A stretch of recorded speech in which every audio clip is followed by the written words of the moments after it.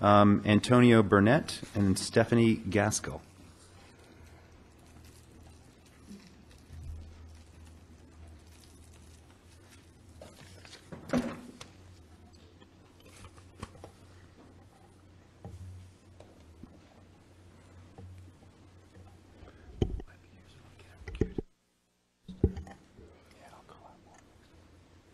How you doing? My name is Antonio Burnett.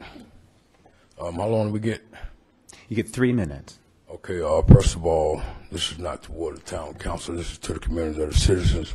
I would like to apologize. I'm 46 years old. For the last 20 years, I struggled with crack addiction. I am an addict, but I'm not an active addict. I apologize due to the fact that people reared me. I had older people who took care of me, looked after me, taught me the ropes of the world. And I got on crack addiction. I forgot about my younger brothers. I forgot about my community, and I let them go haywire. But I have left here, and I come back, and I realize that this town is not built for me anymore. But I'm not going anywhere. I'm going to come back here, and I'm going to do what's right to the community. I'm not going to sit up here and ask the town council for nothing, because you know what? They're supposed to do what I want them to do anyway. You know what I mean? You know, I got my voter registration in my pocket. I just got out of prison November 8th. That was the first thing I did. Okay, I done it that week. I went straight and got my voter registration because I'm here to live a different lifestyle now. I'm going to talk to my brothers. I'm going to try to talk to my sisters. I'm going to start something, but something has to be done. I refuse to be up under this dictatorship. I'm not here to down nobody. I'm not here to knocking nobody. I'm not here to bring no racism, no nothing. You know what I mean?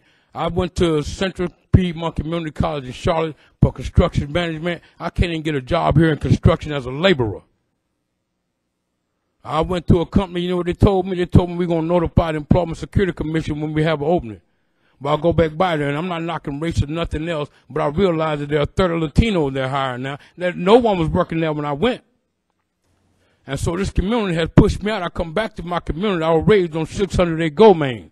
And I tell you one more time, I apologize for my brothers running wild, but you know, and things happen. But you will not force me out this community. I will be back, and I will be strong, and I make my own opportunities, because that's who I am. And when I will be back, when y'all see me, you just remember, I'm only here for good things and good change. If you're about good change, then talk to me. But if you're not, then pass on, because I'm coming back to make a difference. Thank you. Thank you, Mr. Burnett.